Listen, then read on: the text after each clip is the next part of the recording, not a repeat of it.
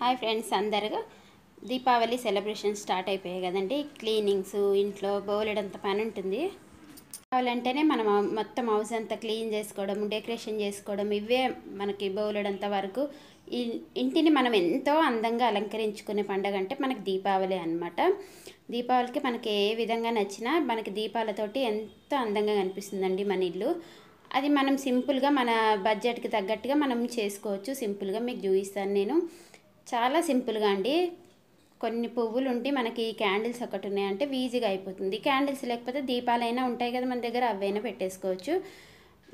ఈజీగా చేశాను ఫ్రెండ్స్. ఈజీగా మీకు కూడా అంటే ఇదే అని కాదు, దీంట్లో మీకు డిఫరెంట్గా వచ్చినా కూడా అలాగైనా డెకరేషన్ చేసుకోవచ్చు. కొంచెం ఐడియా అనేది వస్తుంది కదా మనం ఎలా చేసుకోవచ్చు. మన దగ్గర ఉన్న పువ్వులు, మనం దేవుడికి తెచ్చుకునే పువ్వులే ఉంటాయి కదా, వీటితోటి చేసుకోవచ్చు. మనం డబ్బులు ఎక్కువ ఖర్చు పెట్టి వేరే ఏం తెచ్చుకొని చేసుకునే అవసరం ఏం లేదు. నేను వచ్చేసి డీమార్ట్కి వెళ్ళినప్పుడు క్యాండిల్స్ తెచ్చుకున్నాను కదా, ఆ క్యాండిల్స్ యూజ్ అయ్యాయి నాకు. నేను పోయిన ఇయర్ తెచ్చుకున్నాను అనమాట. క్యాండిల్స్ పెట్టడానికి కింద చిన్నగా ఇట్లా గాజు వచ్చాయండి, హోల్డర్స్ లాగా.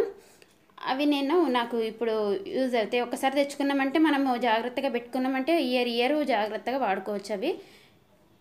అలాగే ఫ్లవర్స్ అయితే ఎలాగో ఉంటాయి కదా, ఫ్లవర్స్ తెచ్చుకుంటే ఫ్లవర్స్ మనం కుల్లగా చేసుకున్నామంటే కొన్ని ఫ్లవర్స్ తోటైనా కూడా మనం ఎక్కువ డెకరేషన్ చేసుకోవచ్చు అనమాట. ఇదంతా నేను కొన్ని ఫ్లవర్స్ తోటే నేను చేసుకున్నానండి. డెకరేషన్ అనేది మీకు ఎలా అనిపించిందో కామెంట్ చేయండి. నా ఛానల్లో కనుక మొదటిసారి వస్తే ప్లీజ్ అండి నా ఛానల్ని సబ్స్క్రైబ్ చేసుకోండి. అలాగే పక్కకున్న బెల్ బటన్ని కూడా ప్రెస్ చేయండి. ఎందుకంటే నేను ఏ వీడియో పెట్టినా మీకు నోటిఫికేషన్ అనేది వస్తుంది కదా, దానికోసం అనమాట. ఈ వీడియో మొత్తం చూసిన తర్వాత మీకు నచ్చితే కనుక ఒక లైక్ కూడా చేయండి. ఇప్పుడు నేను మ్యూజిక్ యాడ్ చేస్తానండి. క్లియర్గా మేము ఎలా చేశానో మొత్తం చూసేయండి.